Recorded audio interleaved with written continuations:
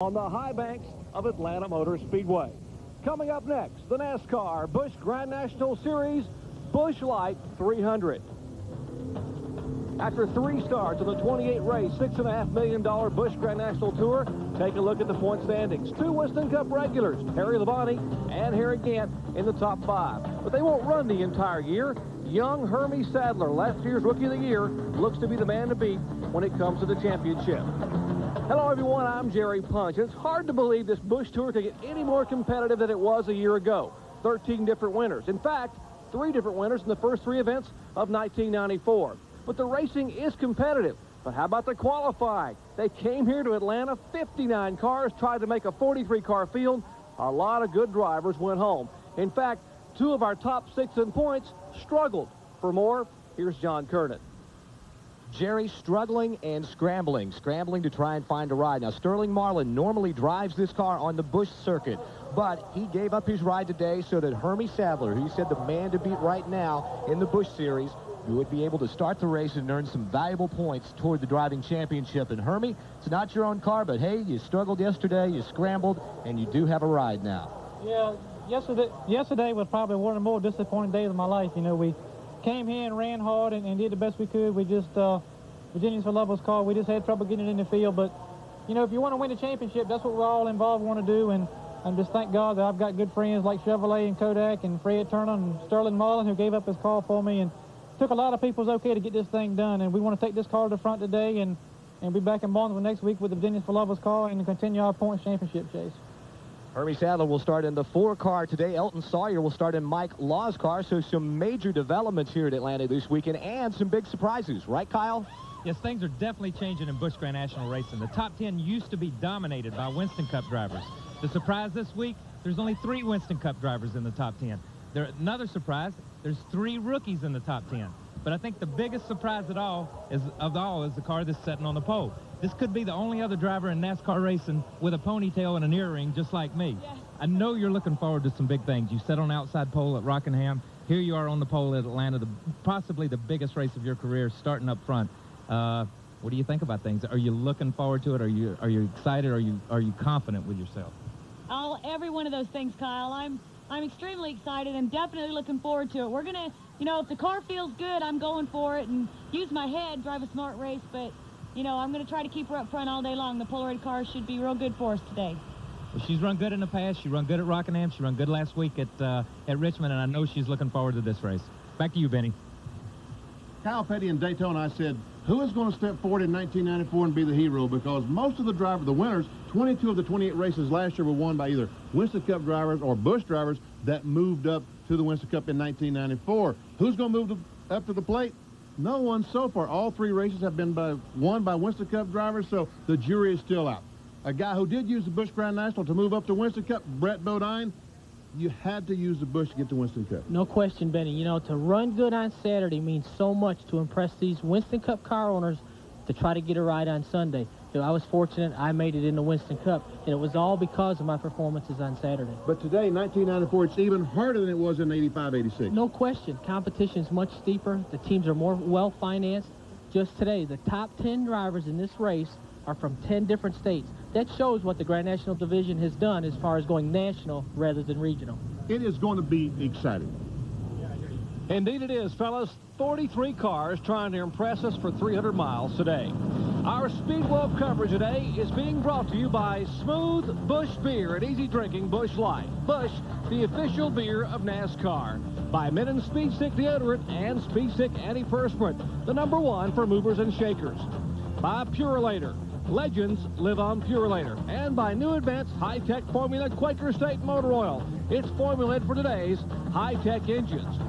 We'll be back with Atlanta Motor Speedway and the starting lineup, all 43 of them, and a look at this mile-and-a-half racetrack in just a moment. Stay with us.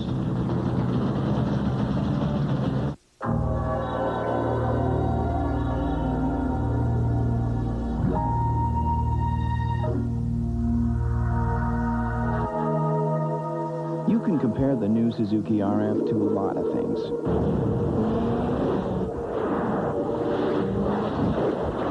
Another motorcycle isn't one of them. Don't miss Suzuki's truly moving, dealing days. Sure, you've got a car. Got a dog. Even got some fun-loving friends. But have you got what it takes to be a mountain man? All it really takes are the 2 cool beers of the mountain man.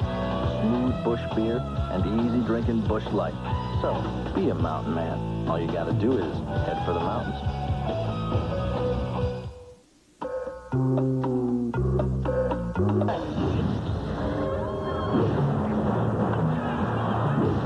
For this guy, any deodorant will do. But these guys need Speed Stick. Antiperspirant that gives 110%, even if you don't. 24-hour protection against wetness. And now Speed Stick deodorant has a powerful new formula to fight odor. Speed Stick. For movers and shakers, the #1, the only one. Announcing the biggest advance in Quaker State history. It's Quaker State's new advanced high-tech formula motor oil. It gives your engine superior protection against wear, superior protection against heat and stress, superior cleaning power. Protect your car's engine with new advanced Quaker State motor oil. It's formulated for today's high-tech engines. This is a new car. I'd be crazy not to use Quaker State. Back at Atlanta Motor Speedway, getting set for the Busch Light 300 here. Beautiful 1.5-mile facility here in Hampton, Georgia, about 25 miles south of downtown Atlanta. And you can take a look, fans. No snow this weekend. The blizzard of '93 did not return a year later, thankfully. And we had just a gorgeous day for the fans and the competitors. Take a look at this racetrack here. It is a true oval, one of the very few true ovals in the country today that the NASCAR cars compete on. 1.522 miles in length. The front stretch, 1/4 of a mile. The back stretch, 1/4 of a mile. The degree of banking, 5 degrees in the straightaways and 24 degrees in the turns.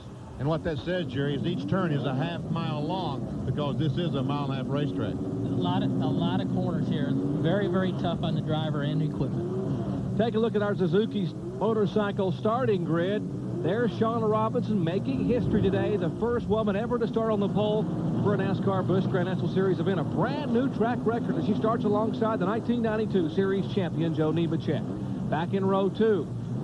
Good effort by Mike Wallace, who won the ARCA 200 in Daytona, right here on ESPN, of course. And Mike looking to get a win here at Atlanta. Randy Porter, a rookie driver. Good effort for him. He starts 4th. Michael Waltrip starts in 5th spot. Only 3 laps of practice. He qualified 5th. Another rookie driver, only his 2nd ever start, Dirk Stevens, will start 6th. Back to row 4, Ernie Irvin, car number 28, looking to get a win here at Atlanta. Will start inside row 4, and Mark Martin, an incredible 7 wins a year ago in this race car. He starts 8th. Rookie driver Mike Garvey from the All-Pro ranks will start inside of row 5, and Robert Presley, look for him to be awfully tough today. He's a regular on the series. He starts in 10th place. Row 6, Jason Keller. Another rookie, and Kenny Wallace in the TIC Financial car might be one of the guys to step up in 1994. Row 7, Dale Jarrett, the winner of the Daytona 500 in 1993, and Johnny Benson, another rookie out of Grand Rapids, Michigan. Ronald Cooper out of Georgia back in row 8, and my brother, Phil Parsons, on the outside in number 29. Jim Bowden in the inside of the 9th row, and Dale Earnhardt, the GM Goodrich car, on the outside. Look for that guy to go to the front. Kirk Schummerdine, his old mechanic of about 6 years, starts back of Earnhardt in row 10 alongside Chad Little, a young man who's running the entire circuit this year on the Busch Grand National. Elton Sawyer now driving the backup car for Mike Law. Sawyer did not qualify. He's 6th in the points. You heard John Curtis mention that. Sawyer will start inside row 11. And Tim Fedua, another rookie driver, will start alongside him and outside. Harry Gant, a multi-winner in Busch Grand National competition, went winless a year ago, trying to pick up a win here in 1994. And Randy LaJoy, awfully good runs last year, 2 second-place finishes in Busch. Rich Bickle will start the car number 98 inside row 13. And the 1992 SCCA Trans Am champion Jack Baldwin makes his Busch Grand National debut at Atlanta. He should be strong. Joe Bessie, a young man who's had terrible luck here in this year and the end of last year, trying to get a sponsor and a win. And Roy Payne, a former ARCA Rookie of the Year. Tom Peck in the car number 31 will start inside row 15. And Richard Petty's owned car, that's the 43 that Petty owns for Rodney Combs, will start 30. In row 16, we find Randy McDonald out of Canada, and Hermie Sadler, we interviewed him just a moment ago. He's out of Virginia driving the number 4 car. In row 17, Tracy Leslie out of Michigan, and Doug Havron out of Syracuse, New York in the number 75. Row 18, Richard Lassiter out of California, and Bobby Labonte out of Texas. And that's in the Carl Wagner-owned car. Row 19, Terry Labonte, his brother, and Dennis Setzer. Back in row 20, Ricky Craven, one of the provisional starters. David Green also. That is Bobby Labonte's car that David Green drives. He's a provisional starter. Row 21, Bobby Daughter and Mike McLaughlin, 2 provisional starters. And Larry Pearson, back in row 22. He is a former Busch Series champion. He took the Busch Series champions provision.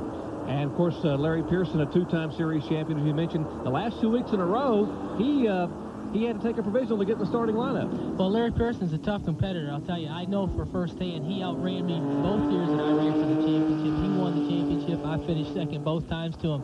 Larry, you know, he's struggling. They haven't had a real good qualifying with this car, but they're capable of getting to the front. I'm going to tell you, this is probably one of the most competitive fields I've ever seen in a Busch Series race. We talked about competition just to qualify, Brett. 59 cars tried to qualify. 62 were in the garage.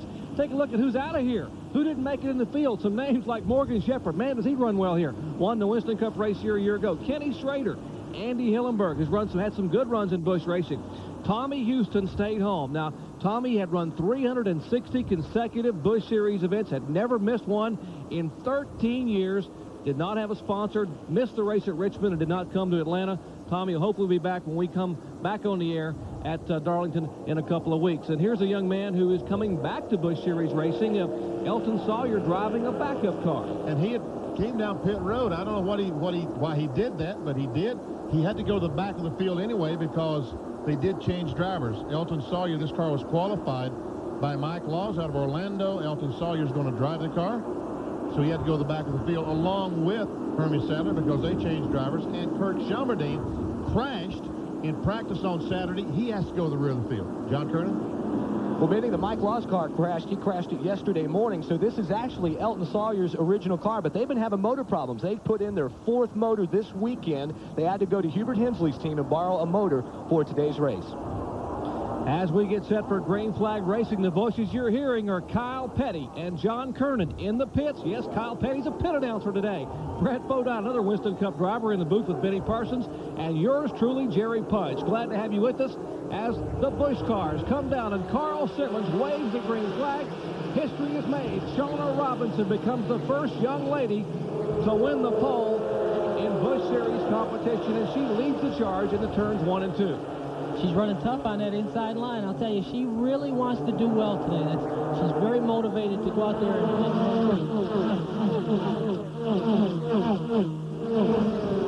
They go 3 wide in turn 3. Benny Parsons, Mike Wallace. Oh, crash! Looks like that Mike Wallace is going to lead the lap, and Shauna Robinson did not. She crashes, come back around, does not complete that first lap. They went in the corner 3 abreast. Well, that's hard to do, Brett. Now 3 wide. Shauna Robinson sees a car beneath her, is trying to get there. She sees Shauna trying to get her car refired, trying to give Mike Wallace some room, but it's tough up there. She moves up to give Wallace some room, and then suddenly there's no room.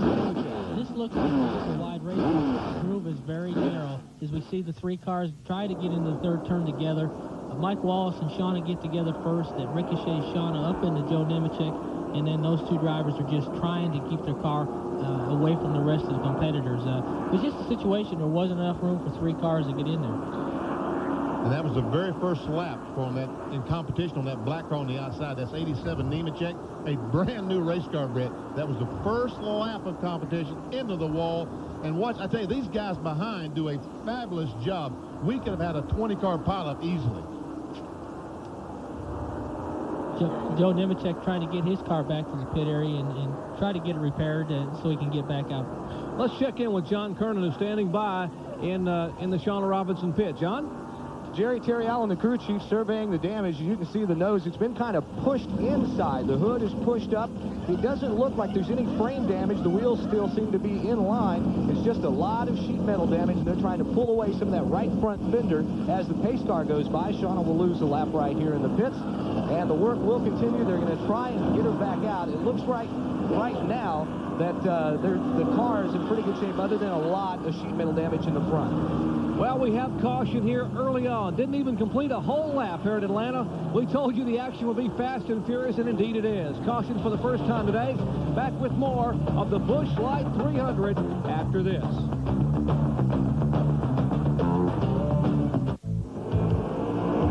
People ask me to endorse the strangest things. A green recliner? Not much of a sitter. I like going fast. 68 Shelby, and there was only about 300 and some odd made. This car rips. Keeping them up's half the fun. They all get Pure Later filters. I snag them from the track. Legends live on Pure Later.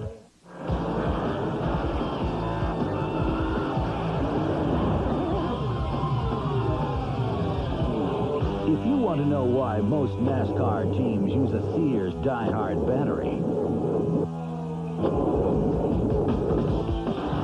just ask a guy who didn't use a Die-Hard.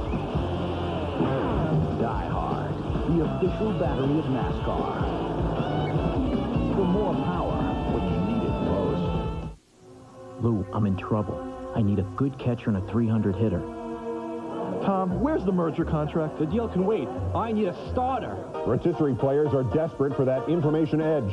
I'm Keith Olbermann. Find out who the experts pick as this year's top values. Before you draft, it's Baseball Tonight's great rotisserie pay-per-view special. Don't tell me Bill needs home runs. I say he needs stolen bases. Rotisserie players, call your cable company now to order this great pay-per-view event. Back in Atlanta, 3 laps complete of 197. That's the top 5. We're under caution here. Didn't even make a lap, as you see our pole sitter, the Polaroid Chevrolet of Shauna Robinson, her car getting worked on. Now, here's what happened here a moment ago. You see Shauna in the middle there. It looks like she just lost traction with the car. She entered the corner. The car did a little bit of a wiggle, and she got into the side of Joe Nemechek. Just a tough break for her. She saw that Mike Wallace was making a move on the inside. I think she just gave him a little bit too much room and got so close to Joe Nemechek, the air off of his car disturbed hers. She lost the back of the car. At the driver's meeting this morning, Ron Pegram, who's the minister that follows the Busch Series, he said he prayed for patience. Hey, Ron, they didn't listen to you very well. No, they didn't. Didn't even make it a whole lap. And there is Joe Nemechek's Bell South Mobility Chevrolet. And as you said, Benny Parsons, a brand new car. By the way, we want to tell the folks watching at home, that was not a cameraman standing there by the wall. That was a remote-controlled robotic camera we have there in turn 4, who got that great shot of what happened here in the first caution of the day. Once again, Carl Simmons' right arm gets to work out as he waves the green flag. And caution lasted 3 laps. Restart here on lap 5. Up front, Mike Wallace, man who won the ARCA 200 at Daytona, the initial race of the 1994 season on ESPN. Trying to get another win on the Speedways, this time in Busch Series competition. Ernie Irvin in the yellow and white car on the inside. The Mac 2's car took a look on the inside of Michael Waltrip. Could make it. And there's Mark Martin you talked about. Started back in about 8th spot. Has moved up to the first spot already.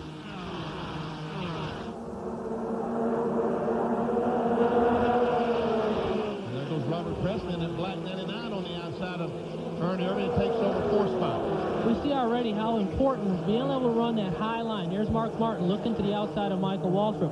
These V6 engines need a little bit more momentum as they exit the corner. If a car runs low, it bogs it down. The guys in the outside lane can motor on by. We saw that shot of Ernie Irvin trying to go to second. He's all the way back to 5th. And a couple of Winston Cup regulars began to pursue Mike Wallace. He's got a Mike on the inside. It's Waltrip, and he's got Mark on the outside. And now they fall back in single file. So it is Mike, Mark, Mike, and Robert. Those are the top 4 right now. And it looks like Mark Martin's not going to waste any time with the Winn-Dixie Ford trying to take the lead. He's got that car hooked up in the outside lane. He's gone by everybody on the outside, made it look awful easy, as he does so many times in this Busch Grand National Division. We mentioned there were 13 winners a year ago. Mark Martin won 7 of the races. Every race he finished, he won. That tells you how tough that car was in '93. Looks like Mike Waltrip and Robert Presley went to school with Mark Martin. They both passed Mike Wallace on the outside. They found that outside lane a little bit more than their liking. And here's a guy who's on the move, Dale Earnhardt, the Intimidator. What a story. At Richmond, Virginia, Earnhardt, for the first time in 579 attempts, did not qualify for a NASCAR race. He came back to Atlanta with a vengeance and is now trying to make his way toward the front, being shown back one in about 17th spot right now. He's trying to get by Randy Porter. That's Randy in the 35 car. And Earnhardt makes that pass. Ever see Jason Keller on the inside of Ernie Irvin and makes the pass, and he made the pass on the inside of it. Pretty impressive. Yes, very strong. It looks like he's got a car that's working well in the low lane. Here comes Dale Jarrett down the inside of Ernie Irvin, and it looks like he's going to get the spot also. Ernie Irvin not having a car handling very well for him. Actually, the car he owns, the Mac Tool sponsored Ford, as Dale Jarrett brings the Shoe World Chevrolet toward the front. What a great run Jarrett had in Daytona on ESPN, finishing second to Earnhardt. And while we were watching the action in the back, we had action up front. And Benny Parsons, we got a new leader. Michael Waltrip. Hey, I tell you what, Mark Martin in that Winn-Dixie Ford doesn't get passed very often, but watch this. Wow! Looked like Mark got in the corner just a little too deep and realized he needed to check up and reevaluate his group. And Michael just went on by. Well, Mark back. Exactly. Mark tries to make a move back on the inside. Looks like he just decided, I think I'll just take a yawn for a moment and back off the throttle, and Michael went around him. Now Mark makes it look easy. Looks like they're having some fun out there. Well, let me tell you, a Busch Grand National car is a lot of fun to drive compared to a Winston Cup car. These guys come out here on Saturday and have a blast racing these cars. They're so much lighter, so under horsepower, you can just really manhandle them and have a good time with them. Having a blast at 175, 80 miles an hour. Is that a blast? Sounds like my way to spend a Saturday afternoon. 3,200-pound cars as opposed to 3,500-pound Winston Cup cars that'll run tomorrow here in Atlanta. And, of course, V6 engines versus that push about 490 horsepower versus a V8, which is what, over almost 700? 720 in most of the cars today. And it just makes it a lot easier for the driver to drive the car and get him around here and make the maneuvers and the passes. It's just a lot of fun to do. There's Earnhardt going by Ronald Cooper in the 56. He's up behind Kenny Wallace. Bill Parsons is trying to follow Earnhardt through the traffic. The black and yellow cars, Ronald Cooper, Johnny Cotton, and Mike Wallace has dropped back to this group. See the 9 car, the FDP brakes car that led that first lap, has dropped all the way back to this spot. Ernie Irvin and Mike Wallace both have dropped back to this group, and you know, looks like Bill Parsons got an awful good handling race car. He just dropped to the bottom of the racetrack, drove up the inside of Kenny Wallace, and right on by. He's following Ronald Cooper right to the front. And what a run Phil Parsons had a year ago at Michigan. Boy, was he impressive in a Busch car his own. That's the Matchbox collectibles machine. As we got a battle back up front for third spot. Jason Keller, what an impressive run for the 24-year-old driver. That's him in the 57 car right behind Robert Presley in an unsponsored car number 99. Jason really got up close to Robert right there, and looks like it upset his car a little bit coming off the corner. Robert had to check up. Jason just going into 3 on the inside. What a real strong race car he's driving. Jason Keller, 24 years of age, a former All-Pro Rookie of the Year back in 1990. Finished third in the point standings in 1991. Ran a limited schedule last year here in Busch Series competition. And here's Kenny Wallace, Benny, who's slowing down. Off the pace. Looks like he's got some kind of engine problem or ignition problem, something like that. Thing looks like it's dead in the water, and a guy I thought maybe might be able to step up the plate in 94, having problems already. Another guy who thought he was going to win today, Joe Nemechek, is with Kyle Petty as we have a pass for the lead. Joe, you started on the outside pole. You won last week, coming off a big high. What did it look like? You were between a rock and a hard place. What did it look like from your angle? I got caught up in it, and I'm gonna speak my mind right now. Before the race, some people came down and told me what Mike Wallace was going to do. He was going to get up under Shauna and get her loose at the start of the race, and he did just what he said. And Shauna got loose and took me out with it, and it's wrong. We have belts out and Cintas on our cars. Brand new people trying to get into the sport, and it looks terrible. The first lap, we're in the wall, and, it's wrong. I think NASCAR should penalize Mike Wallace. I mean, he did it intentionally, got Shauna loose. And we've been having these big powwows, you know, hey, we're supposed to be safe drivers, looking out for each other. Well, that wasn't too safe, and I think he could have injured a lot of people, including myself and Shauna and the rest of the field. And, you know, it's just a tough day. We'll be back. We'll be ready for Winston Cup tomorrow. That's Joe Nemechek, Benny. I wonder, speak his piece, didn't he? I wonder if Joe would have an opinion. Couple of cars. Ernie Irvin is involved. The 75 of Doug Hevron. Charlie Henderson's car. Here comes the car sliding through at 170 miles per hour. That's the car number 95 that has come to rest back there. That is Jack Baldwin, the Marietta, Georgia driver. Hevron gets going. Here's as you see the roof flap on the Hevron car, the roof flaps once again doing their job, kept those cars that spun backwards on the ground, and Brett, that has got to be a comfort for the driver. It really is. I'll tell you, you know, we were so impressed with the spins at Daytona, the cars, the flaps coming up. Here's a replay of what happened. The pack of cars, Doug Hevron leading that pack, gets loose outside of Rodney Combs in front of that pack of cars, and Ernie and the rest of the guys, really no place to go. Did a great job getting by. I don't think anybody hit anything. Now, there we see Jack Baldwin spin through, but I don't think anyone hit anything. This is amazing. Did you see the flaps come up on the 28 car? I noticed the ones on the 75, but his flap, his right outside flap is still up a little bit on that car, 75, the Food Country car, but the 28 car got backwards, and both flaps popped up and stayed up until the car moved back around, and they came back in a normal position. A tremendous added comfort zone for the drivers, and they know their cars won't lift up. Working the second caution flag today due to a 3-car incident coming out of turn 2. Back with more of the Busch Light 300 from Atlanta Motor Speedway after this.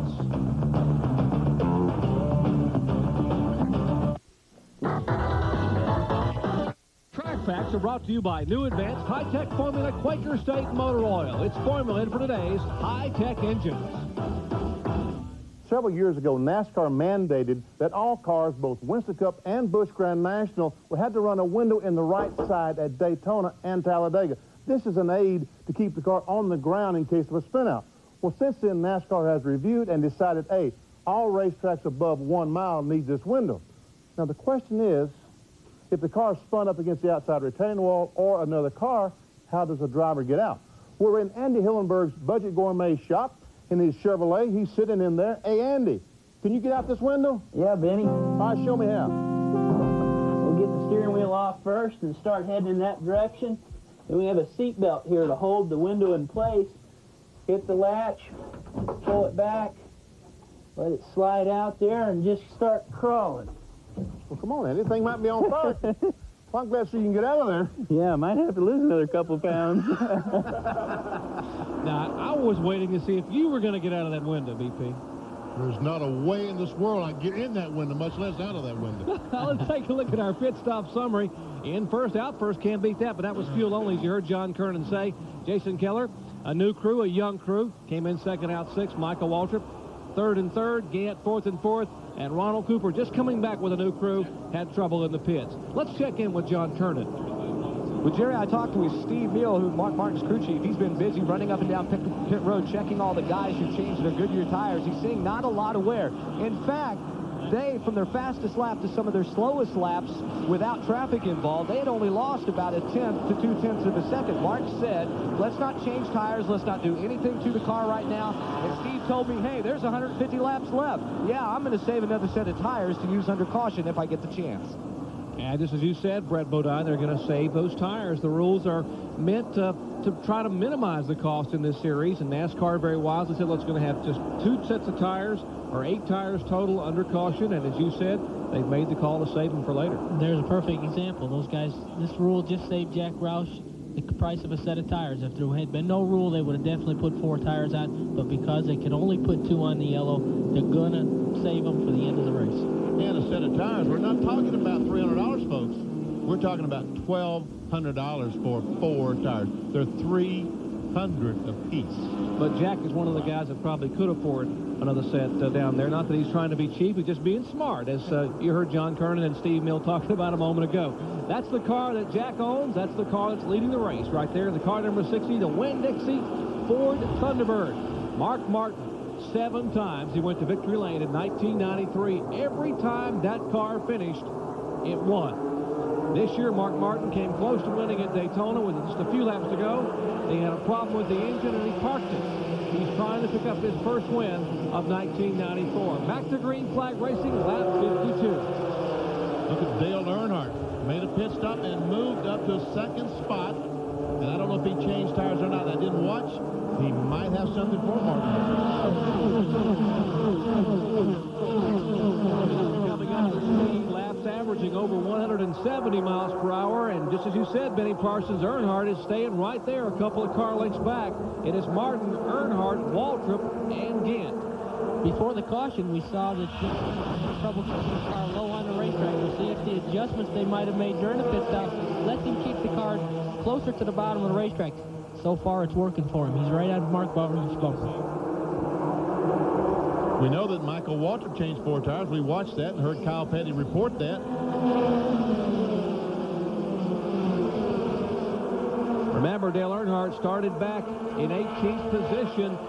Now, just after lap 50, he has moved to second spot by virtue of some great pit work and some aggressive driving.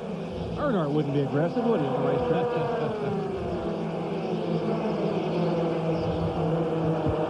There's Dale Jarrett in the right of your screen. That's the Pick and Pay Shoe World Chevrolet as he begins to make his way toward the front. Bobby Labonte, what a good job he's done. We mentioned earlier, starting back in the pack, bringing the car number 33. He's being shown in 7th position.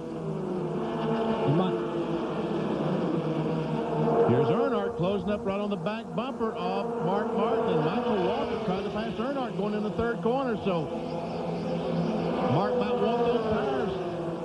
He may wish, oh boy, why didn't I change those tires? We'll see. Here comes Earnhardt. Yes, sir. Michael Waltrip follows. And Harry again. Very similar to that problem Mark had early in the race. Certainly made his way to the front in a hurry. Earnhardt, the new leader here in Atlanta. Let's check in with Kyle Petty. You talked about Mark Martin not changing any tires, and we talked about Michael Waltrip changing 4 tires. Dale Earnhardt made a chassis adjustment and only changed 2 tires. And it seems like his car seems to be working best, Benny. Gotcha. No question, his chassis adjustment really worked well for him because that's the best his car's looked all day. Good run for Joe Bessie in the car number 97. Here's a young man that nearly won this race at Atlanta last November. Came close to winning last week at Richmond, was leading the race, and the car spun, and he tagged the car and wiped out to the car he had up there. He's hanging with them in the top 5. Him and Jason Keller are just out of the front pack, but I got a feeling they're going to catch up here just a little while. We've got a car in the wall coming off the 4th corner. Heavy impact in the outside wall with the car number 05. That's Randy McDonald, the Canadian driver. As you see the sheet metal damage on the right side of that car, he sort of flattened it like someone just took a big waffle iron and pushed down on the right side of the car. Still as yet, no caution flag from Carl Simmons as McDonald's car is down out of the groove. He's not going to make it back, though. I don't think the car, well, maybe he pulls off down toward the wrecker, so maybe they will get him through the infield back. That's the Curtis Key Motorsports Chevrolet, the 1993 ASA Rookie of the Year. Randy McDonald having trouble here on lap 56. We see the Mark Martin is falling back. Again, he has saved the tires, but if the caution flag shouldn't come out, we can see he's all the way back in 6th spot, just losing that to Bobby Labonte, back to 7th right now, so he needs a caution flag 20, 30 laps from now to be able to make that move pay off for him. Got to wonder with as much of this racetrack as we showed you that's in the corners, fresh tires make a big difference. Caution flag now being shown for the 4th time today. Caution being waved by Carl Simmons. There's Earnhardt and Michael Waltrip. Gant.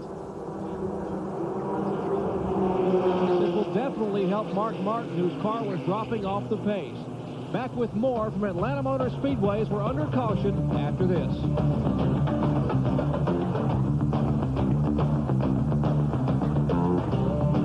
Joe Bessie, a great run in 3rd spot. Michael Waltrip is 4th, and Bobby Labonte in 5th. And heavy impact, Roy Payne in the car number 27 has tagged the wall. The former ARCA Rookie of the Year, his 2nd season in Busch Grand National Racing. has hit the wall a ton, as they say in NASCAR racing, over in the turn 3. Michael Waltrip was slowing down. Hopefully he just saw the crash happening, but there's no problem with his car. Let's watch and replay and see if we can figure out what happened to Roy Payne. Here he goes down in the corner. No problem. And he just loses control. That car on the outside. Tim Fedewa. Ooh, man, he backed in there real hard. Tim Fedewa, the white 55, was on the outside. And when you go in the corner and the car on the outside, you just, that cushion of variant takes it away and makes the cars go around a little bit easier. There's an electrical fire. Apparently, Michael is waving. You see him waving at the window. Apparently, he's got a problem with the car. The car is still very, very slow, and he's waving. So apparently, Brett, in the driver's meeting, the drivers are taught to wave your arm and signal people. Well, I think what Michael's doing is he's worried he's not going to make it back to the pits. He wants someone to pull up behind him and give him a push. So Michael was trying to take his left hand and say, come, give me a push. Let's check in with Kyle Petty. Well, Michael had radioed his pits and said he has an electrical fire.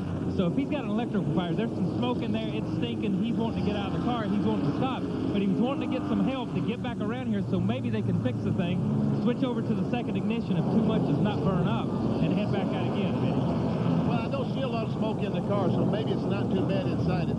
If we saw a bunch of smoke inside an electrical fire, believe me, he would stop that car over there and get out, because Kyle Petty, you're right, you could not stand the smell. Here we see now they've decided to change 4 tires on that Winn-Dixie car now. We see him in the pit, right side's on, left side's being put on right now. The left front's finished. Steve Meal is done with his job. The left rear guy gets done. Car gets down, and away he goes. So he finally used that set of tires. So we can expect to see that 60 car go back to the front. And it looks like, is he going to make it, Jerry? Well, he's trying. He's just now rolling into the entrance of pit road up in turn 4, and he's pitting just past the start-finish line, so he's probably a good. And now the crew heads down that way. Ronnie Silver, the crew chief on the car, to try to give him a push. And as you heard Kyle Petty say, he has an electrical fire. The car's outrunning him. They can't keep up. But he is eventually going to slow as the car is now making its way up pit road, and the field now coming through turns 3 and 4, so Michael is going to be put at least another lap down as the Pennzoil Pontiac makes its way up and heads toward his pits. I'm sorry to laugh at guys, because I couldn't have run that far to save my life, but it was so fun to see the car go by him and they couldn't catch up. We'll check on what happens in the Pennzoil pits when we come back, as we're under caution here in Atlanta for the 5th time today in the Busch Light 300. Back after this. And Brett Bodine and yours truly, Jerry Punch. Speaking of John Kernan, let's check back in with him. Well, you remember that great run that Chad Little had at Daytona, where he also helped Dale Earnhardt get back into position? Well, it doesn't look like it's going to happen for Chad today. He's running on only 5 cylinders. They think they've broken a rocker arm. They're going to try and nurse it the rest of the way. Now, Johnny Benson Jr. also running on only 5 cylinders. They think that was an ignition problem. Steve Bird and the crew have made some changes under the hood. He's been in and out of the pits, and they hope to have that problem corrected. But we're seeing a few more of these engine problems develop here on pit road. Indeed, a tough break for after a great run in Daytona. Started dead last. He was the last car to make it in by qualifying. We're talking about Chad Little, and he ended up finishing 3rd behind Earnhardt and Dale Jarrett. Getting set for green flag racing. We are just 10 laps away from the halfway point. It'll be 150 miles complete, still 150 to go, as the pace car leads them now double file. Dirk Stevens leading the race. Qualified up in the top 10, fell back, has worked his way back to the front. He probably didn't stop this time and change tires. Harry Gant right behind him, Randy LaJoie. Dirk, how long can you stay there? We're going to find out, because the green flag is waving. The 1993 Winston West Tour Rookie of the Year, Dirk Stevens, had not seen Atlanta Motor Speedway except on television until he got here on Thursday. Actually, he came last week and tested a few laps, but he is running only his 2nd Busch start ever. And boy, was he impressive at Richmond a week ago.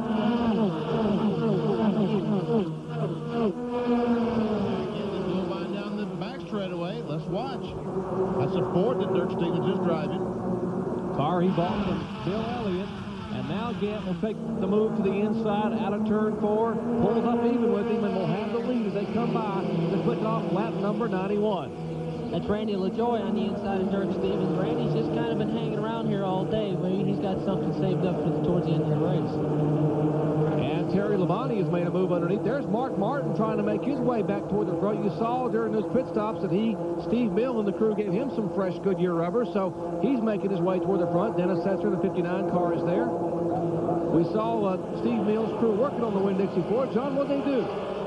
You know, Jerry, with the radial pass, what I've seen these teams do, instead of playing with the wedge bolts in the back of the car, jack and wedge, taking it out, what they do is they make pressure adjustments. Mark's car was running a little bit loose, so they made a little pressure adjustment in the tires, and they think that they will have that car right where it needs to be. And remember, they've still got 4 tires left to change under caution, and they can go a little further distance than some of these other teams who changed tires earlier. Well, indeed, they make a slight adjustment. Brett, I'm told they make an adjustment down to a quarter pound of air pressure in the tire. I'll tell you, it's a very small amount of air pressure can make a night and day difference in the way the car performs on the racetrack. The tire guy is really the main guy on Sunday when it comes to making adjustments. Brett, who in the world tried that to begin with? I mean, 1 pound of air pressure. Come on. That seems so small, it would make no difference at all, but I know that it does because everyone is doing it. Well, one thing that you have to understand is 1 pound of air pressure on cold tires, as those tires are run on the racetrack and they build up, that can change 3 or 4 pounds in the buildup. So consequently, it's the buildup pressure that you're really trying to adjust, not necessarily the initial pressure. I got you. I follow you. Good battle on the racetrack for second, third, and fourth. Randy LaJoy has the Chevrolet, the Phoenix Chevrolet, owned by Dick Moroso in second spot. Terry Labonte coming from back in the pack. That's the car that won at Rockingham on the second stop on the 1994 Busch Tour. He is in third spot, and Joe Bessie, we keep mentioning Joe Bessie's name. The young man is driving the wheels off that Chevrolet. That's the car that got wrecked at Daytona, and they worked around the clock to put it together. Labonte taking over that second spot on the inside of LaJoy down in turn 1. The MW Windows Chevrolet tries to take it away, but LaJoy won't let him. Boy, was Randy LaJoy impressive a year ago on ESPN. He finished second at Talladega, second at Darlington. Had some great runs in that car. Plans on running 5 Winston Cup shows. Hangs on the outside. The car slips a little bit up in the same turn where we had that first caution flag today with Shauna and Nemechek and Mike Wallace. But now Terry Labonte makes the pass. We'll see if Bessie can make the move, but he is down on the bottom of the racetrack. Looks like they're drafting back now. How important is the draft here, Brett? Well, it definitely can help you out. There's no question that the straightaway speed can be increased if you stay in line. We'll see this happen. Joe Bessie was down on the bottom of the racetrack by himself after they fell single file, and now the outside lane is driving. You see Earnhardt's going by. Now Dale Jarrett is going to try to get by on the outside. We saw Mark Martin in the picture just a moment ago come into the pit. There's Mark Martin on the inside trying to get by.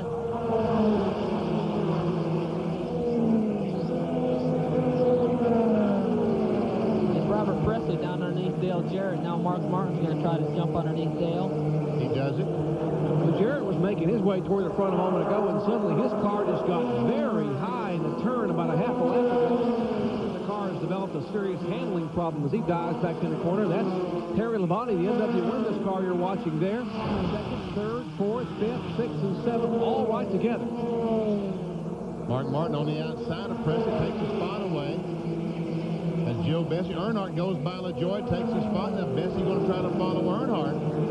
That's for third, fourth, and fifth. Bessie takes the fourth spot. Here is Martin to take the fifth spot away from Randy LaJoy. Martin down on the bottom of the racetrack. And as Brett Bodine mentioned a moment ago, the draft not really helping Mark Martin right now, but he's got some horsepower. Trying to hold that bottom groove in turn 3. Right there we see Mark Martin's new tires take effect.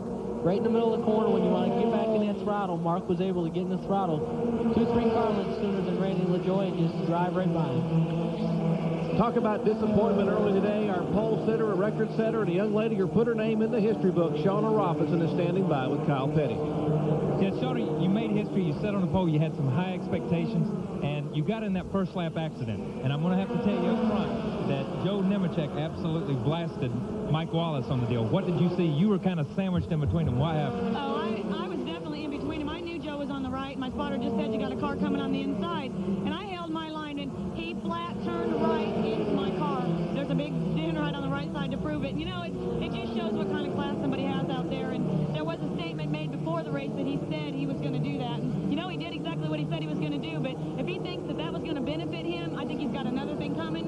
You know, we had a good race car out here, and I'm working hard to get where I am. And if somebody just can't take the fact that a woman's in racing and he thinks he's going to do something like that, I'm not walking away. So we've got a lot more races this year. And, you know, I'm never going to trash anybody on TV. You know, we're all race car drivers, but, you know, I think that class shows, and we're seeing it right now.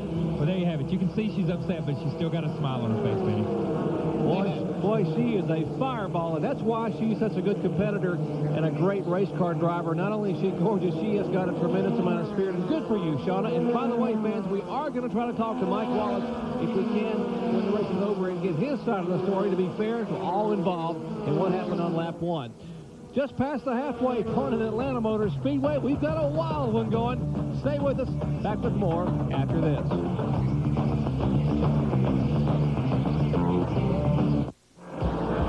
Old Harry Gant, his final year of racing of any kind, Winston Cup, Busch Grand National, and he leads the show here at Atlanta Motor Speedway. He's the leader.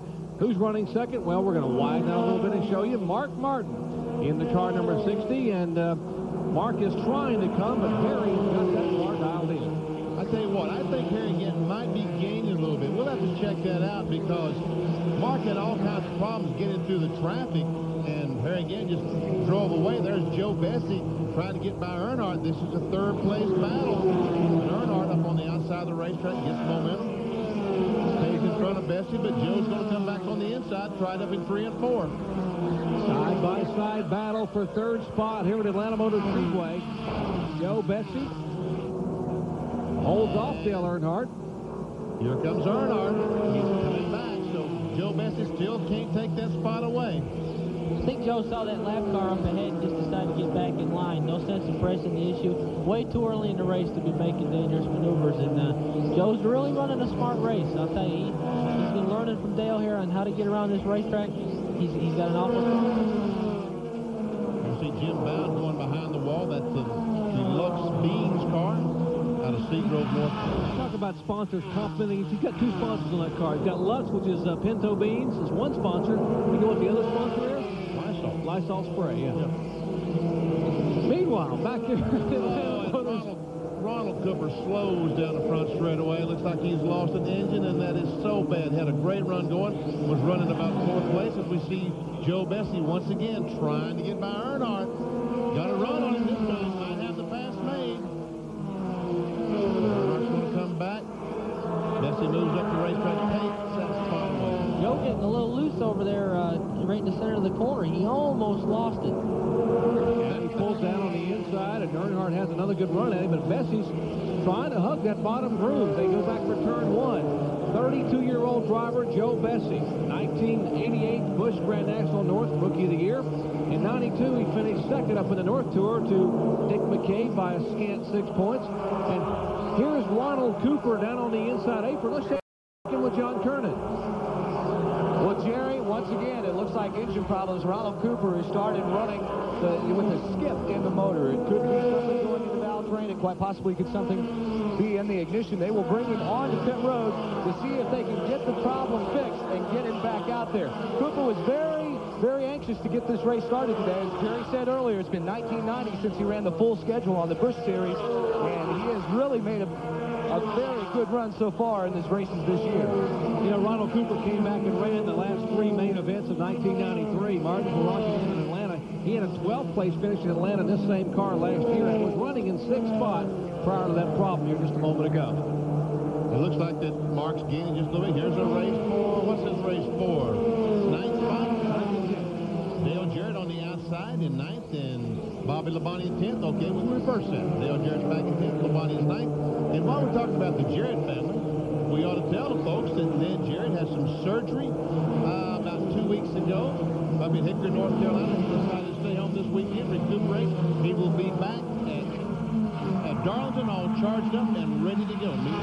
Brett Bodine sitting in for Ned Jarrett. And we're glad to have Brett here. We look forward to having Ned back. The Ned had a little surgery done on his neck, and he said something about a pinch there, but the real story, Benny, he wanted to be able to keep his head down for those tee shots. Look at Rich Bickle. Where'd he come from? for position. He's running right up there. That's 6 spots. Wow. Started back in 25th position. Wisconsin driver Rich Bickle in the Bondo Chevrolet. Robert Plessley driving by Dale Earnhardt going down into the third turn, and Rich Bickle looks like he's trying to make the same move coming off of turn 4. Rich Bickle making his first ever Busch Grand National start. He's run Winston Cup and some ARCA events, but never run a Busch race. Tried to qualify before, but made the field and doing a pretty good job here at Atlanta Motor Speedway. That's 4th spot. Here comes Harry Gant, and look, Mark Martin right behind him, so he is gaining, Brent. No question that Mark's tire changes definitely picked him up. This car's handling much better, and he's making ground on the winner here again. We're back to the battle for third place. This is Bickle on the inside, Presley on the outside, Preston the black 99, the 98 on the inside. This is for third. And Bickle's got him. And we mentioned Ronald Cooper had slowed. He has now come to a complete stop in his standing with John Curtis. Well, Ronald, that's a disappointing end to your day. You were running so well, but something in the engine broke. Yeah, we were running real well. Right there, probably about 50 laps into the race, we dropped back a little bit because noticed the oil temperature was going up. But, you know, we thought something might be going wrong with the motor, but wasn't nothing to do but run it wide open and let it go. Well, Ronald Cooper still with a smile. He'll be back next week. Good to have you back on the series, Ronald. Cheers. Thank you, John. Ronald Cooper, a very talented driver, and you heard Brett Bodine say earlier, he raced his own back when he first started this series, and he was quite a competitor. Talking about competition, Bessie trying to hold off Earnhardt. His car got a little bit squirrely, and Earnhardt makes the move. Well, no. Bessie's still trying to pass Earnhardt. He's still trying to pass Earnhardt, and he's still not been able to make it. He gets alongside when he go in the corner. Earnhardt up on the top side of the racetrack, drives past him. Dale Earnhardt, the winningest driver, active driver now in Busch competition. 22 career victories, 18 on super speedways. And there we see the Mark Martin closing ever so slowly. And Harry Gant is our leader. Let's take a look at our AutoZone recap here. Our leader is Gant, has led 34 of 110 laps. There have been 14 lead changes among 8 drivers. 20 cars on the lead lap as of lap 110. 5 caution flags. The average speed a shade over 120 miles per hour. Lap leaders, taking a look there. Mark Martin, who's closing in a hurry, has led 39 laps. Gant, who still leads, has led 37. Earnhardt, Waltrip, Mike Wallace, and Chad Little being shown as the leaders, along with Joe Bessie and Dirk Stevens. Out of race, Elton Sawyer, Michael McLaughlin, Magic Shoes is gone. Ernie Irvin, Joe Parsons had trouble with the transmission. Doug Hevron involved in an incident. And Joe Nemechek, the victim of that first lap crash. Randy McDonald tagged the wall. Roy Payne hit the outside wall in turn 3. And Shawna Robinson has just gone to the garage area. And look at Mark Martin. We just gave you the AutoZone recap. Mark was patient enough to wait for that to be complete. And now Mark's going to make his pass.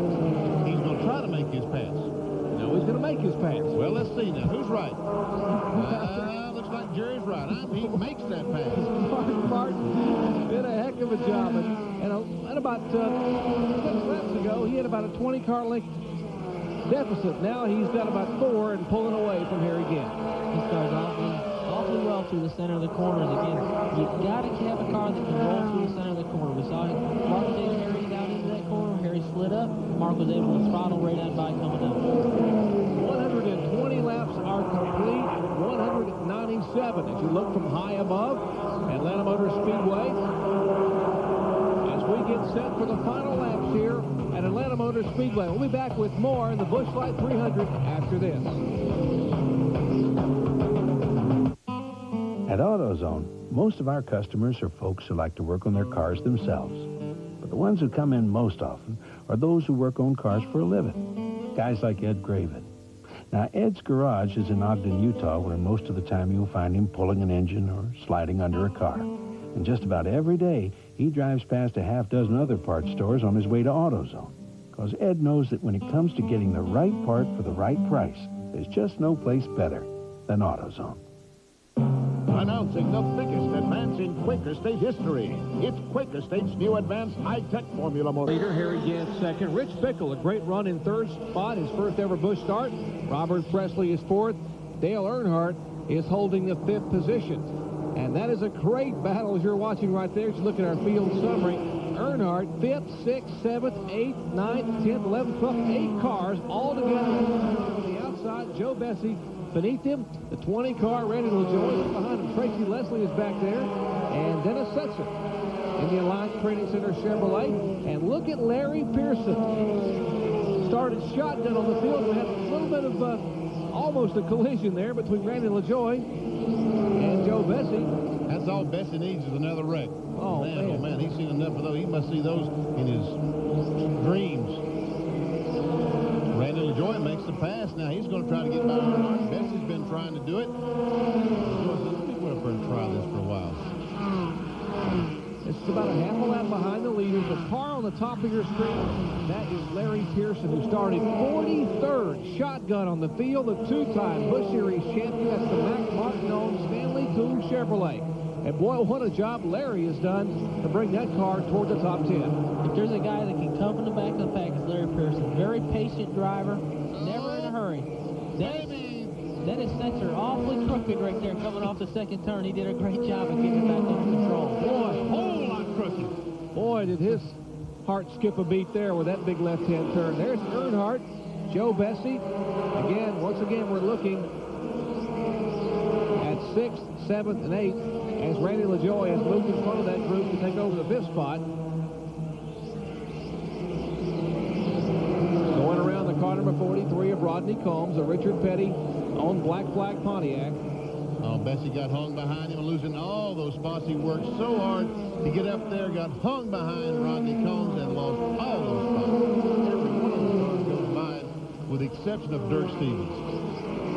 I mentioned Dennis Setzer now being shown in the top 7. He had a great run in his first attempt at Atlanta back in November. Had come from the back of the pack and was running 6th with a few laps to go and got tangled up with Chad Little, 2 cars spinning, and missing out on what was a great opportunity for a top 5 finish in last year's finale in Busch Racing.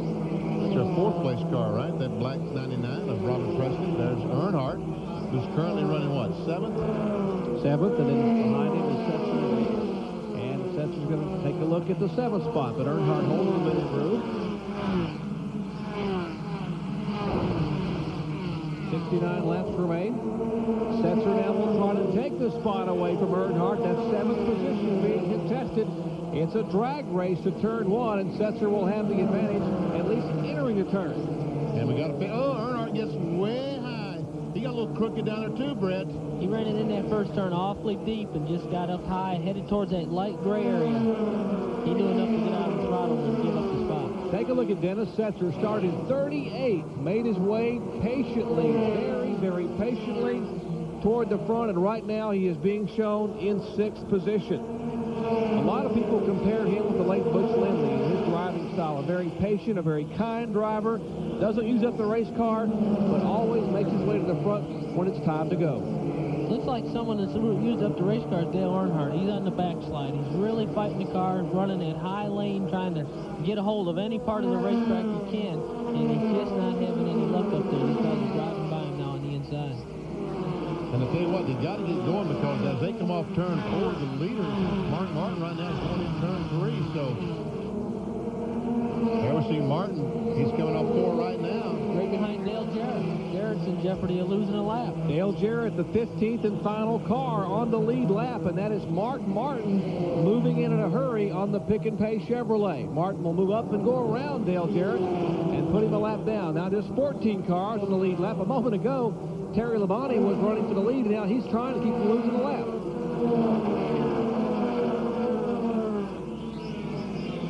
There we see the 97 and 3. Hey, same deal. How many laps have we seen this, Brett? About 25 now. Joe Bessie on the inside. Earnhardt on the outside. Kyle Petty, what's Earnhardt doing? Has he got a problem or what? Earnhardt's car, basically what has happened is he stopped early. Like I said, when we were talking about Mark not changing tires, Earnhardt put on 2 tires. He put on right side. The last car from the lap 85 or 86, he only put on left side. laps, so he's got all the laps he run before that on the right side, plus the last 40 or 50 laps. So the car is really loose, Benny. I got you. That's a great report because Earnhardt has only changed that right side. Now, who's that spun? That was smoke out of one car as he went up across the racetrack and headed down pit road. The right front tire, he's hit the wall. That car has hit the wall. That's Presley, has nailed the wall hard. He's coming down pit road, and I hope he can stop. Robert Presley in the car number 99, who qualified 10th, and the right side of that car is hurt heavy. Earnhardt getting lapped by Mark Martin. There he goes. Earnhardt's on the outside. See that little lap down? It's Randy Porter in the 35. He's in jeopardy of going a lap down as Mark Martin's trying to get by him on the inside. Now, Porter was a rookie driver who qualified 4th, a young man from Greenville, South Carolina, as the caution now being shown to the field. What a tough break for Earnhardt. Well, I know how he feels. That happened to me at Rockingham. Just the lap before you get lapped, and the next lap the yellow comes out. Caution on the Speedway for the 6th time today here at Atlanta Motor Raceway. Back with more for the Busch Light 300 after this.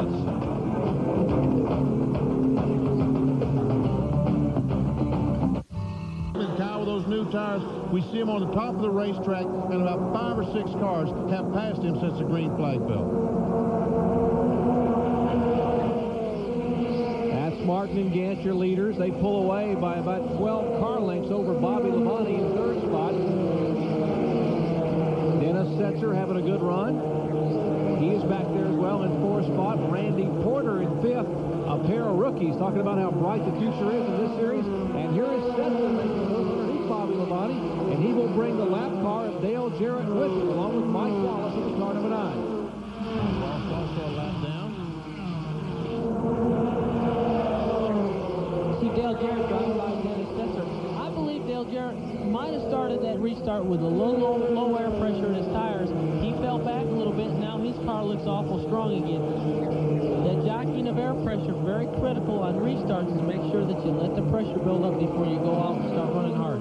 Here's Randy LaJoy wide up the back straightaway. Thanks better of it. Falls back in behind Randy Porter. LaJoy's in that blue and white minimal car number 20 Athena car right in front of Dale Earnhardt, who's right in front of the 14 car of Terry Labonte.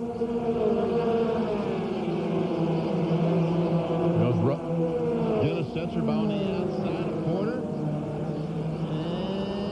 Can't make the pass. Great aerial shots from above. Watching, as you see, the LaJoy makes that pass for 3rd and 4th. Our Advanced Auto Parts air platform.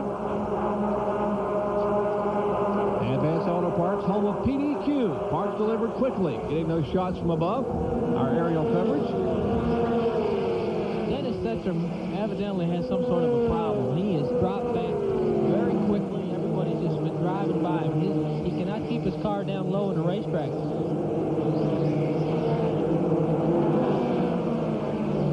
As we see, he has fallen all the way back to the end of that pack, and Bobby Labonte was up there just a moment ago, and now he has fallen back. He's even fallen farther back than Dennis Setzer. So these guys, you're right, they restarted the race. The car looked good, and all of a sudden they go back. Could it be they let the air pressure down too much, Brett? Well, it's very possible, you know, especially after a long run.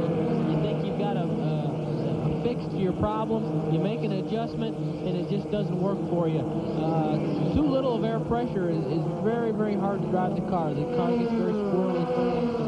Glad to have you with us here at Atlanta Motor Speedway. Benny Parsons, Brett Bodine, John Kernan, Kyle Petty, and yours truly, Jerry Pudge, bringing you live racing action here at Atlanta Motor Speedway. The Busch Light 300 as Mark Martin trying to pick up his first win in 1994. Back with more after this.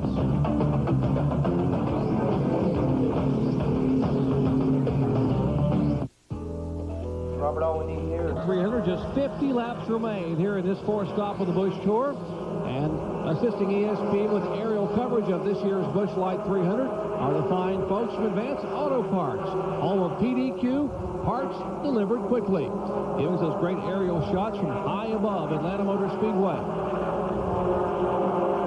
There are the lead cars. Mark Martin, the car number 60. That's the Winn-Dixie Ford Thunderbird. Behind him, the Manheim Auctions Chevrolet 54-year-old Harry Gant.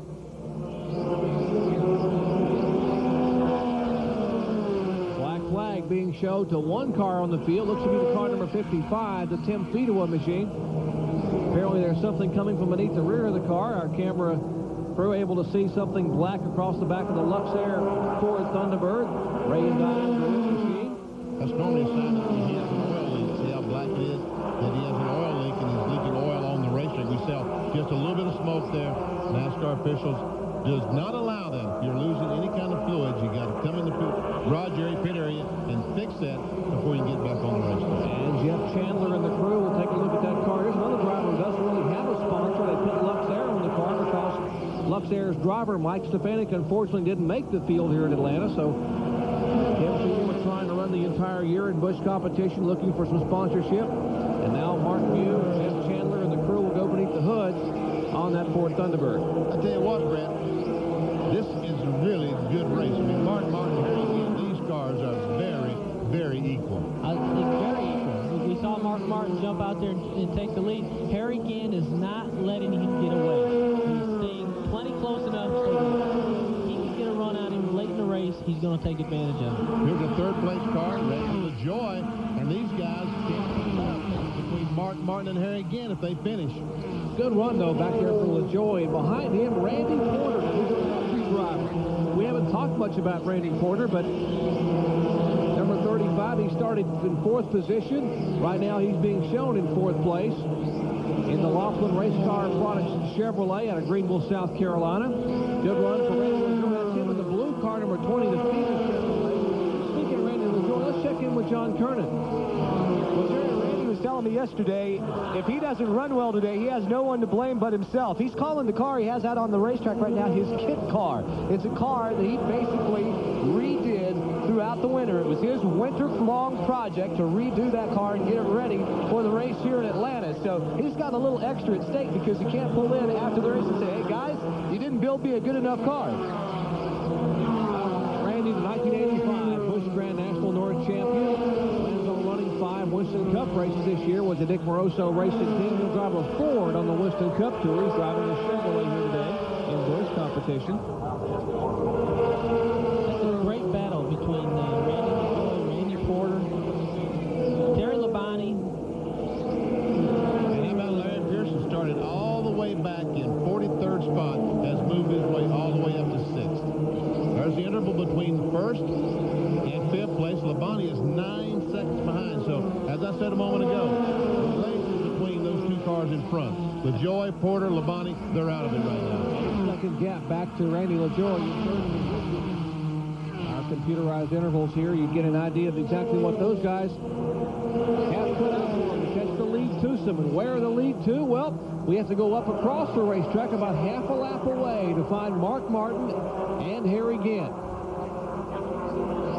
Ginn, the second winningest driver in Busch Series competition, just behind Earnhardt, has won 22 times. Ginn has won 20 times.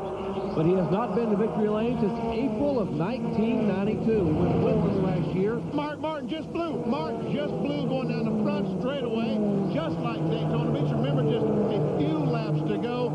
It happened in Daytona, and it happened here just as he went by the start-finish line. Incredible. With 8 laps to go in Daytona, he was running second in a draft with Ernie Irvin and Bill Elliott, and it let go. And now Martin once again is snake pitting here in Atlanta. You see Mark Martin moving around in there. He's switching ignition boxes. He's trying anything he can to try to get that car refired. He's not going to give up until he's changed every switch and every ignition box he can. I believe it's terminal. Let's check in their pits, John. Well, we were just standing along watching Mark's progress. You were getting a drink of the water, and all of a sudden you looked up, Mark was slowing down. Did he tell you what happened to it? He uttered an expletive and said he was going to the garage area. Had good strategy on the stop. You know, we didn't get tires on the first caution. Tried to lap as many people as we could in the middle of the race. Caught that caution with 6 to go. Hair was pretty stable. We were going to race, and we just had a hard day. You guys really turn a lot of RPMs in these engines here, and those little 6 cylinders sometimes don't last the whole race. You really get all you can out of them, don't you? Yeah, they run around here about wide open, too. It's a big racetrack. You run fast with the big cars. You run even fast. The little cars, they just sit with them flat on the floor, no restrictor plate. They're liable to blow up. Okay, well, good luck tomorrow, Steve. Jerry? Well, John, in qualifying, he had a similar problem. He went to qualify, only had to run 1 lap, and coming off turn 4 to take the checkered flag, the engine blew. So he finished the last part of his qualifying lap with no power. And now he comes up just about, about 40 laps short from a victory. And Vinny, as you said in Daytona, he was 8 laps away from possibly winning it, and the same thing happened. You know, and everyone wonders why in 1995, I guess next year, that NASCAR is going to change the rules and make these, or let the Busch cars, or dictate they go to V8s. And I think it's a 9-to-1 compression V8. And everyone says, why are they going to V8s? Why not the V6s? I think we're seeing why they're going to V8s, because the durability is just not there in the V6s. Well, a moment ago, these guys were racing for third. Now they're racing for... In a little while, you never know in NASCAR racing, they could be racing for the lead. So this is a very important battle right here. Good battle back here. Here's Tracy Leslie in the car number 72. The Ron Parker on machine. That's a Chevrolet, the Detroit Gas-sponsored car. He is right behind the Stanley Tools efforts of Larry Pearson and the MW Windows Chevrolet. Now moving to the outside, that is Kerry Labonte. Good run for Tracy Leslie. Pearson takes this spot away. Tracy trying to take it away. That is for the 5th spot. No, the 4th spot. Pearson's moved into 4th. Now Tracy's moved into 5th. They booted Labonte back to the 6th spot. Tracy Leslie, the 1988 ARCA Series national champion, made the move. The Busch Series competition, picked up his first win last August at Indianapolis Raceway Park. His first Busch Series victory, and now trying to get another good stop, a good finish here in 1994. Laps are winding down here at Atlanta Motor Speedway. 160 of 197 are in the books. We'll have more from the Busch Light 300 when we come back after this.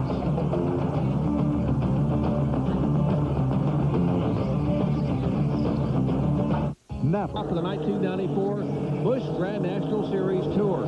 54-year-old Harry Gainey is now. The last time he won, he was 52 years and 2 months. He still holds the record for the oldest driver to win in Busch competition. He can move it up a couple of years if he hangs on and wins one today. Here's a good battle for some young drivers. Well, one young driver to be exact, Randy Porter in the 35, and Larry Pearson always lies about his age. He's 40 to 42 somewhere, but he's having a good run also in the Stanley Tools. I think he learned that from his father, don't you? Yeah, probably did. That's the son of David Pearson, black in that black and yellow car, Larry Pearson. This is for 3rd place. Let's check in with John Kernan. John? Yeah, Jerry, I wanted to correct a mistake. Earlier in the race, I think I said that Hubert Hensley had provided a motor for Elton Sawyer. No, the Hubert Hensley team had the same engine builder as Larry Pearson. Well, when they lost a motor, they went over and bought one from the Hubert Hensley team. And yesterday afternoon in practice, they were one of the fastest cars on the racetrack. In fact, they felt they could come from the back of the pack where they started all the way to the front, and that certainly has held true. That, of course, being Kevin Blanks, the engine builder for the Hensley operation. Before they've been successful over the years, even winning a Busch Series championship. So, little wonder that Larry Pearson is running as well as he is in the car number 92. There's 2nd, 3rd, 4th, and the red car is in 5th.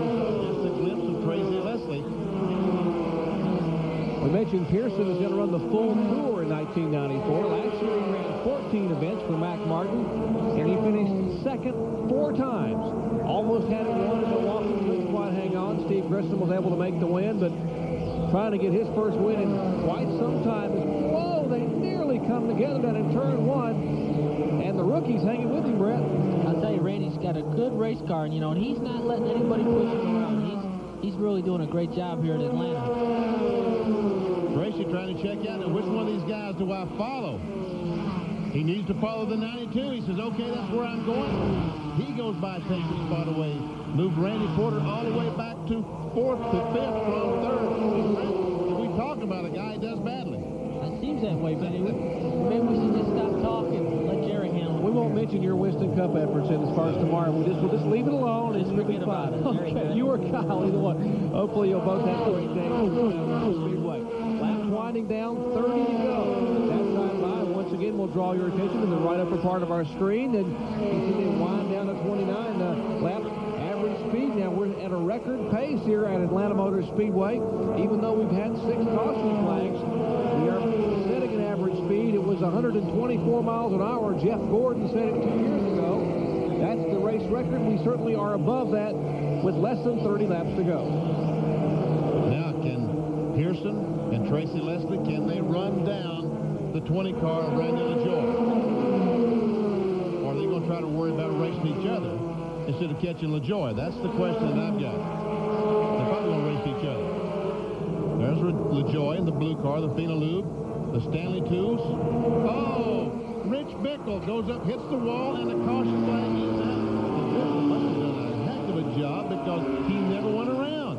Boy, what a job he did. It looked like he was swatting flies in there, but he had arms and legs going in every different direction. Brett, how much can you control a car when you pop one like that? Well, I'll tell you, you know, the oil, the liquid comes out of that motor. It's underneath the tires. It's like driving on glass. And Rich Bickle did a tremendous job of keeping that car out of the fence, keeping it from spinning around in front of the other traffic. Rich Bickle, at 32 years of age, brings out the caution for the 7th time today, making his first ever Busch Series start in the Bondo-sponsored Chevrolet. What a great run he had going. Unbelievable how he kept that car from going all the way around. And you normally don't get those babies 90 degrees and bring them back, but he did it. Well, that's that short track experience. This guy's won everywhere he's been, on the asphalt, on the dirt. He's been successful in ARCA competition, has run some very good efforts in Winston Cup, but now it'll all come to an end here with less than 30 laps. In fact, 27 laps remaining here at Atlanta Motor Speedway. Well, now what's the deal on tires now? Let's see who's got what left. Has anybody left? That's right. We have seen Harry Gant change. All right, let's watch the replay and see if we can see what happened to Rich Bickle. He's already blown an engine. He goes to the corner. He's very low. And all of a sudden, I guess the oil gets under the tires. Yep. And watch this, folks. This is a fantastic job of bringing the car back under control. Tell you what, he impressed me, and that is a heck of an effort there. He let the car sort of go across the racetrack and use the banking to help keep him spinning the car. Under caution for the 7th time today. Will they pit? Will they stay on the track? We'll find out from Kyle and Kernan when we come back. Stay with us. Why use Valvoline motor oil? It's the #1 choice of Indy 500 chief mechanics, Daytona 500 chief mechanics, NHRA mechanics, and Baja 1000 mechanics. For use in their race cars and in their own cars. Any more questions? People who know use Valvoline. This is the award-winning Goodyear Aquatread with its Deep Groove Aqua Channel. And this... Tire wars have been ongoing throughout the year of 1994 in Winston Cup, but there's been more of a battle really in Busch Series competition because of last week's Hoosier win with Joe Nemechek's car. Harry Gant has the Hoosier tires with his car number 7, but Benny, it's all Goodyear for about 3 or 4 cars behind him. Yeah, it is. 35 car Randy Porter has the Hoosier tires on as well. He stopped and changed a couple just a moment ago, and it looks like we're going back green flag racing this time by. Elmo Langland, the pace car, leading the car as they come off turn 4, and Elmo, he makes the hard left, so pretty soon these fellas will be accelerated, and it's going to be showdown time. 20-lap sprint to the finish here at Atlanta Motor Speedway. Kyle Petty, John Kernan, Brett Bodine, Harry Gant is leading. Kenny Parsons with us here in the booth. Jerry Punch bringing you this great finish at Atlanta Motor Speedway. Ken Gant, hang on. Harry Gant on that restart opened up very much over Randy LaJoie between himself and LaJoie. Larry Pearson trying to catch back up to Randy as they enter the 3rd turn. And at turn 4, it'll be 19 to go. This time by Gant. In comes the lap car up here. LaJoie in 2nd. Larry Pearson all the way from 43rd starting position. Good run for Pearson. Also behind him, Tracy Leslie. Good Speedway run for Leslie. Here comes Pearson trying to get on the inside. Can't make it. Backs up. I've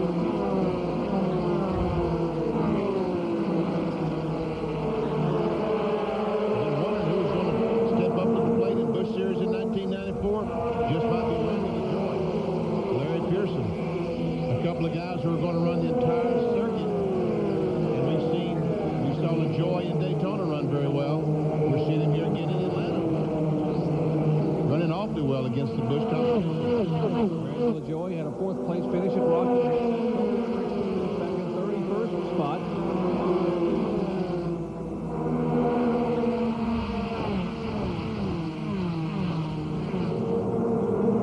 Larry Pearson, a two-time series champion in Busch competition, knows what it feels like to be a champion. Would like to make it 3 times. Running a full tour for the first time in a number of years in that Mac Martin-owned car. It's fielded up in North Carolina. Mac is from Lenore. See Dale Jarrett move over quickly and let those guys go by. The only car that stopped changed tires, that's for 6th spot, trying to get on the inside of Dennis Setzer. The 35 car, Porter stopped, but on right sides. Talk about a future in this series, Benny. These are 2 rookies here battling for 6th position. What a great future this Busch Series has. In fact, there were 6 rookies in the field, and now Porter, with those fresh right side tires, able to make the pass. As he said, there's ball shift up a little bit in the turns. He is back in 7th spot. Porter is about 40 car lengths behind Terry Labonte for the next spot. I just don't know if he can get there. His car didn't seem to pick up that much with the new tires on. Joe Bessie, he stopped a moment ago, did not change tires. He did make a chassis adjustment, and he did change the air pressure, let some air out of those tires. Just a little bit of air a moment ago. Let's see if it does him any good. Here's the young man with 1 race car, no money after the day, no chance of racing unless he can possibly get a sponsor, and he's driving his car out, moving inside of Dennis Setzer to try to take the spot away. That would be the 7th position. The car that he and his crew worked around the clock to rebuild after that practice incident at Daytona. Crashed during one of the practices on Wednesday afternoon prior to the Goodies 300. There's Dirk Stevens. He's a couple laps down.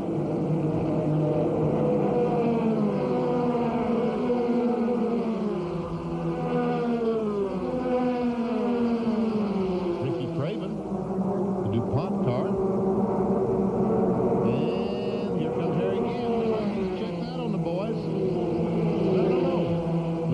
Pearson, they can still see you. And Brent, as long as you can see that guy in front, there's always hope, right? That's for sure. You know, you just always think something's going to happen.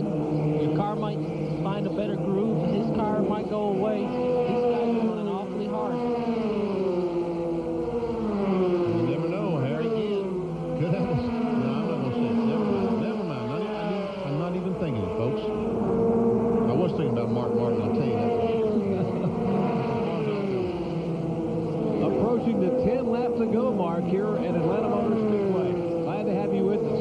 Stop number 4 on a 28-race, $6.5 billion NASCAR Busch Grand National Series Tour. Coming off that corner, how you got to drive up around the hole to get on the straightaway. That's what Brett and I were talking about early in the race.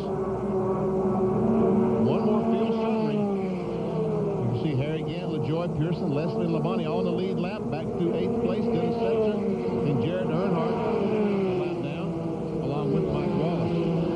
On these other cars, 3 cars 2 laps down, and 3 up to 3 laps down. You see Craven and Combs and Bickle, or Craven and Combs 4 laps down. Jason Kipper, that's who we'll begin with. Michael Walker.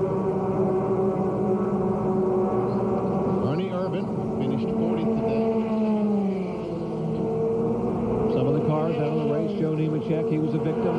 He didn't get to complete a whole lap involved in that first lap incident. Mike Wallace and Shauna Robinson. 10 to go. Carl Simmons holds out 2 full handfuls to Harry Gant. I was talking to Peggy again down in Harry's transporter before the race, and she said, I just hope that Harry can have a good year this year as his farewell tour takes place. And it's been such a miserable start, she said. But maybe today, if he can pull it off, Peggy will make up for some of the terrible starts you've had this year. This is Harry's racetrack. He qualified on the pole here in November for the Winston Cup race. Likes this kind of track. Likes this Atlanta kind of configuration in Dover and Rockingham. These cars are pretty evenly matched. Sure are. There's Harry Gant. There's Peggy. Boy, does she look pensive or not. Richmond wants to go out in style, and certainly no one deserves it better than Harry Gant. What a gentleman he has been on this sport for the past 20 years. These two guys drove away from Tracy Leslie. He was not able to keep up. But he is still running in 4th spot. Once again, Gant's the leader. LaJoie in 2nd. Terry Pearson is 3rd. As you mentioned, Benny, Tracy Leslie is 4th. Terry Labonte is 5th. And now the battle for 2nd is going to heat up. Randy LaJoie, the last couple laps, has had a little bit of problem keeping his car down low in 1 and 2, and Larry Pearson was underneath him a couple times. Larry might be sizing him up, trying to decide where is his best spot to take a shot at him. Check it out. Here they go down in turn 1 that Brett was talking about. Let's watch as LaJoie goes in. Keeps car down pretty well that time, Brett. That time, I think he learned from the last trip through there when Larry got up alongside of him coming off the 2. Actually, he's holding the car down low all the way around the corner. Larry might be to the outside the next time by. And 7 to go. It'll be 6 next time by. And what you're watching once again is the battle for 2nd position. LaJoie in the blue car, the Chevrolet, in the green car you just saw leave your picture. That's the leader. About a 3-second differential. Back to 2nd and 3rd. You're right, though. The Pearson car is beating LaJoie down in 1 and 2. Uh-oh. Pearson trying on the inside. Got a run going. Oh, LaJoie comes right down to the white line. He's been telling Pearson you're going to have to do it on the outside, Larry. Still going to try it on the inside. A good run his time, Brett. He pulled even down the front straight and just drove right by him. I think Randy was experiencing a loose driving race car with Larry Pearson tucked up behind him. Yeah. And once again, remember, folks, this car you're watching here, how impressive is this run? The car number 92 a moment ago, he started dead last, 43rd in the field. You can't get any further toward the back unless you're back there in one of the wreckers helping them get started. That's where Larry Pearson began a week ago at Richmond, and here's Tracy Leslie been able to go by and take the 3rd spot away from Randy LaJoie. LaJoie's got some serious problems. I think Brett's riding the car just as loose as it can be. And he's, if he looks behind LaJoie, here comes Terry Labonte in the car number 14. I believe the motor's gone sour in the 20 car. He's losing speed down the straightaways. His corner speed's still pretty good, but his straightaway speed has gone all the pieces on him. He might have dropped the cylinders. What a tough break for Randy LaJoie after some great runs, and apparently we have confirmed it is the engine. And Bob Rinaldi, who builds the motors for Dick Moroso, built them bulletproof, and this one just came about 3.5 laps short of getting him a good top 3 or 4 finish. 4th place car, Randy Porter's worked his way back up. He's got those fresh tires, and watch how he closes up on the back of Tracy Leslie in the Detroit gasket car. High above, Leslie's the red car. Porter behind him is the white car. 2 laps to go, and now Porter comes down out of turn 4, across the start-finish line. Let's see if he can get him headed into turn 1. This is a race for 3rd place because our leader, Harry Gant, he's in another world. And watch as Porter goes on the outside. He's going to take that spot away, Brett. The tires right now are starting to show up. The tires that had changed on that last car. And the car is definitely handling better through the middle. Tracy Leslie has better straightaway speed, but it looks like Randy can hang on the outside a little bit better grip. White flag this time by. Now, Gant has already taken the white flag. You're watching a battle for 3rd position. Final lap. Detroit gasket cars. Tracy Leslie as they are door-to-door in contest in turn 1. Whoa, Leslie hangs on, and now here comes Terry Labonte, who will take the spot away. He takes 4th. Leslie is 5th. And his 3rd, 4th, and 5th you're watching there. Meanwhile, Harry Gant is less than a quarter mile away from getting his first win in over a year. In fact, almost 2 years. 23 months ago, Gant went to Victory Lane, and he does it for the first time in 1994. Manheim Auction Chevrolet takes the victory. Ed Whitaker's car.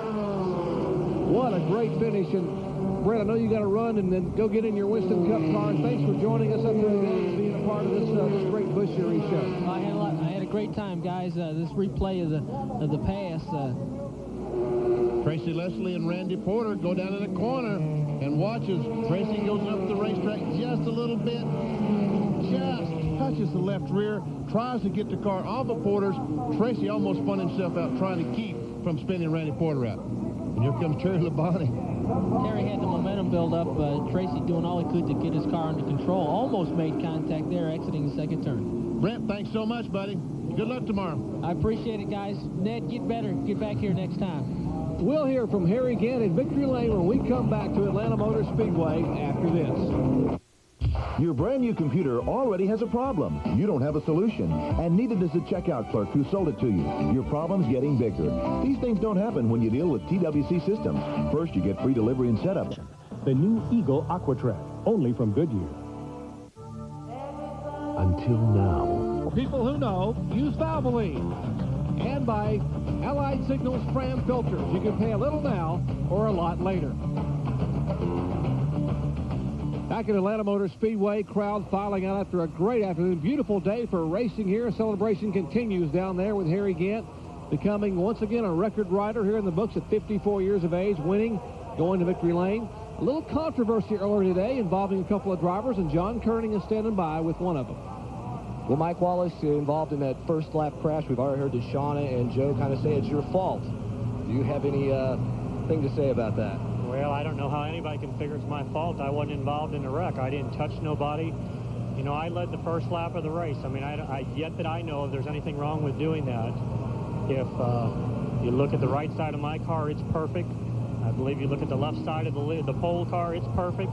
It appears the right side's tore up. I mean, I don't know what anybody's blaming me for. I mean, we've seen this happen numerous times. Dale Earnhardt, Rusty Wallace goes for the lead on the first lap, and they're heroes. All of a sudden, I've done it. And, you know, sometimes you got to use a little common sense between your foot and your brain to say lift if I'm in a bad situation. It appears somebody didn't lift that got in a bad situation and wanted to blame it on me. I didn't do anything wrong. I led the first lap of the race. I didn't touch anybody, so I don't know what the statements are, what the comments are. That was the race, and that was it. Okay, I'll let you, on one comment, I believe it was one of the drivers, I believe it was Shauna, said that you had made the statement that you were going to try and get her loose and try and get by her, or maybe it was Joe who said it. They both had made mention of that you had plans to do that. Did you make those statements? Let me tell you, John, that is the silliest statement anybody in the world could ever make. I've wrecked here. I know how hard it hurts to wreck. If I would have did that, she could have wrecked in front of me. Joe could have wrecked in front of me. You know, that's normally called laying the guilt on somebody else, the blame on somebody else. Joe's been around. Shauna's been around. I was on the bottom. I stayed on the bottom of the racetrack. And I think they're crying the blues for something that might have been their fault, not mine, and I'm the only scapegoat because those two were out of the race and I was still racing. It's easy to criticize somebody for something that you might have something to do with, and you can get out and walk away before the blame is placed. I didn't do anything wrong. I ran a good race. You know, we had problems at the end of the race. The Duran Paints FTP brakes car had an oil leak. We were courteous enough to the other competitors to get to the bottom of the racetrack, try to finish it. So basically, I think they're upset because of a decision they did wrong in the race car. I was in that same predicament 2 weeks ago at Rockingham. We run 3 wide down in the corner. I lifted. I was in the center. I wasn't going to cause a wreck. It backed me up 3 spots on the final lap. That's where I used my sense.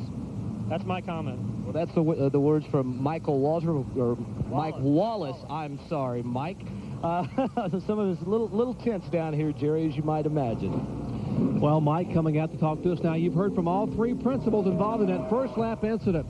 Here's taking a look at the official finish here at Atlanta Motor Speedway. And Benny Parsons, I like being able to hear from all 3 people. We heard from Joe Nemechek, we heard from Shauna Robinson, and Mike Wallace had his opinion. Well, of course, and they're all 3 got different opinions. It's 2-1, obviously. But people, you watch the video. Hey, you know what you saw. You make the call. You make the call. A great afternoon of racing here at Atlanta Motor Speedway. 43 cars started. What a great run for the car number 92, who started dead last and finished in second spot, Larry Pearson. Take a look at the point standings here. Terry Labonte, Harry Gant, Hermie Sadler holds on the 3rd spot, Kenny Wallace is 4th, and Chad Little is 5th. Once again, For Benny Parsons, Brett Bodine, John Kernan, and Kyle Petty, I'm Jerry Puntz, congratulating Harry Gant for his win and saying so long from Atlanta Motor Speedway.